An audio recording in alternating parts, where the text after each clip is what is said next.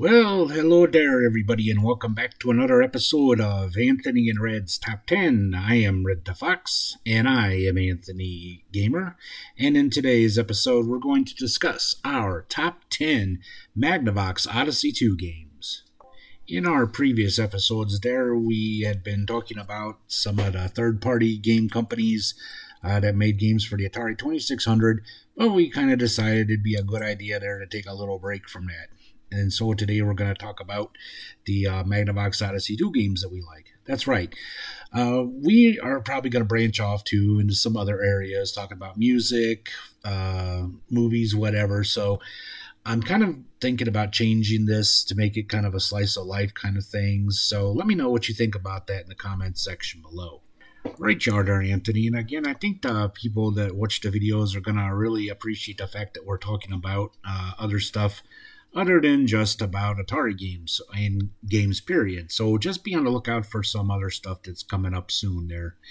Okay, so like I said, today we're going to be talking about the Magnavox Odyssey 2 and our top 10 games from that system. Now, for those of you not in the know, the Magnavox Odyssey 2 was released in the United States in September of 1978. That's correct.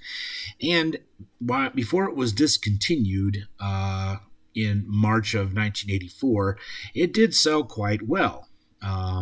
Actually, it was in third place for consoles of that time, just behind the Atari 2600 and the Intellivision. Yep. In other words, it did outsell the ColecoVision, so take that, you ColecoVision fanatics there. In my opinion, one of its biggest selling points, and probably what made it one of the most successful consoles of its time, was the fact that it had a keyboard built into it. Yeah, like for instance, if you wanted to play some of the edutainment games there on the Atari 2600, you had to get that keyboard controller, and the Intellivision had a built-in keypad, and so did the ColecoVision. But when you looked at the Magnavox Odyssey 2 and it had that keyboard right there on the console, I mean a full keyboard, it kind of let you know that there were going to be some edutainment games there. So I think that's why some parents did purchase it as opposed to some of the other systems. Right, you are, Red. Now, we're not here to talk about the Magnavox Odyssey 2 as much as we're here to talk about the games.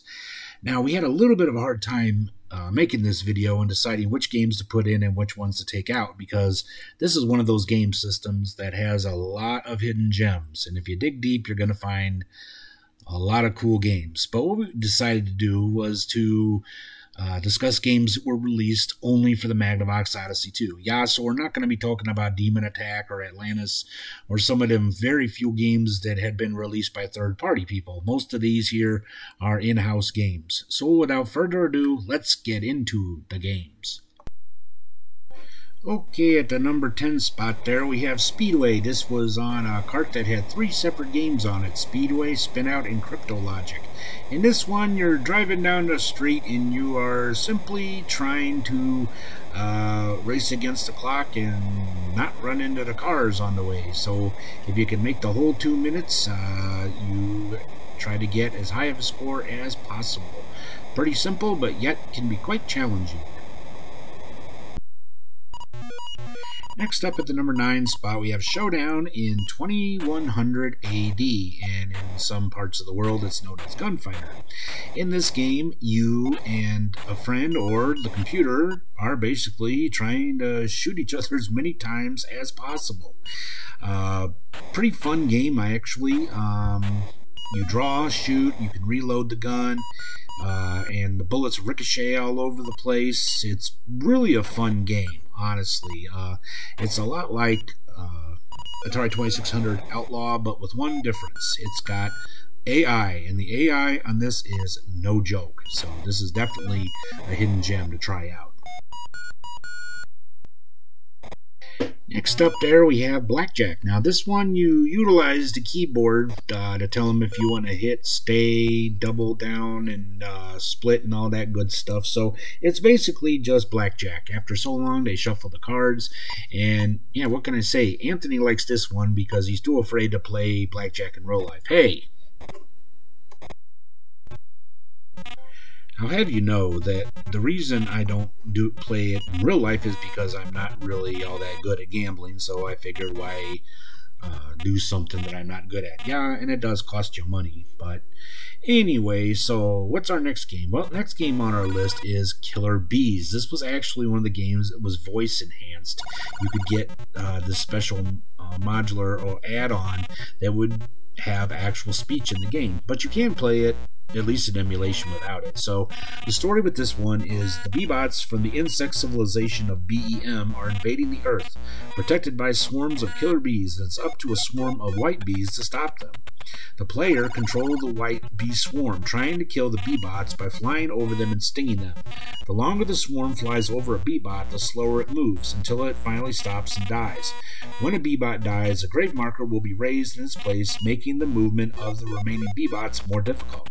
The red Bee-Bots move clockwise, the blue ones move counterclockwise. Now they're protected by these bad killer bees. Now every time you kill a Bee-Bot, you are able to zap them and get rid of them. But if they get you too many times, they'll wipe out your swarm and you die. So really a fast-paced game, lots and lots of fun. One that I hadn't discovered until here recently, but really enjoy it. Alright, the next game there is another one we hadn't discovered until real recently, and that is Monkey Shines. Now in this game, you're playing tag with a bunch of monkeys. Yeah, it's as screwy as it sounds. So what you're doing is you're running around in this maze, you're trying to tag the monkey and avoid getting tagged back. You can jump around and climb around on all these different platforms, and the game ends when the when both people have been eliminated by the monkeys. Now you can play it by yourself like we were doing, and here, so what you're doing is you're just kind of, like I said, you tag the monkey, then you throw the monkey. I guess it's better than spanking it, but hey, sorry. But anyway, so it's a pretty fun game. One again that we just discovered here recently.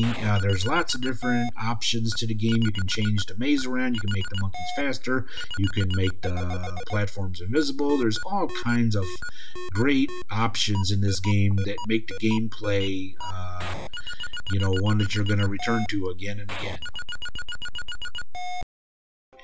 And our next game on the list is Electronic Table Soccer. It's kind of similar to, more like foosball than anything else, which is kind of neat because I've always wanted a foosball table. But instead, this is about the closest you're going to get unless you want to spend some big bucks on one. So, relatively easy to control, and I think you pretty much get the gist of what the game is. Most of the sports games that were made for this system aren't that great. Honestly, they're really just not, and this has to be the best of those limited number of sports games that were made for this game system.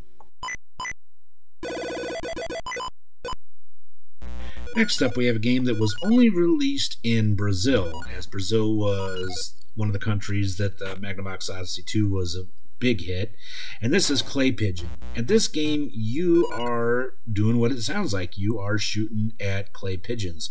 You have 2 shots per row, and after these 2 shots, you got to reload the gun by putting it down. Your character can be moved left and right, but if you exceed the mark, he falls to the ground. Now you get extra points for shooting ducks, and 100 points for shooting eagles, and 5 points for each plate. But be careful, because sometimes the ducks will drop bombs on you, and if you fail to shoot the minimum number of plates, an eagle will appear and attack you. So yeah, it's a really bizarre game, but it's really a lot of fun, and it's kind of a shame we didn't get it released here in the United States. Okay, at the number 3 spot, we have KC Munchkin. This game is a maze-type game where you're going around eating these pellets, and if you get the green ones, you can come back and eat those bad creatures, whatever the heck them things are, that are coming after you. Now, many of you know the story to how Magnavox or Philips got sued by Atari, and then they lost, but then on appeal. They ended up, losing. So yeah, but overall, it's a really fun game, regardless of the controversy that it caused. At least in our opinion, it's one of our all-time favorite Magnavox Odyssey games, and probably one of our all-time favorite games. Period. Okay, at the number 2 spot, we have the sequel, Casey's Crazy Chase. In this one, you once again take on the role of Casey Munchkin, and you are chasing one end of a dreaded Dratapillar, and the other end is chasing you, and so are the Dratapillar's dreadful drats. So what you have to do is eat him from behind until you take him out. This one, I think they intentionally made it as different as possible to not get sued again. This also has speech that is played through the add-on, but you can enjoy the game without it. And believe me, we really do. This is such a fun maze game and very unique from other maze games from that time period, which again I think was the whole idea.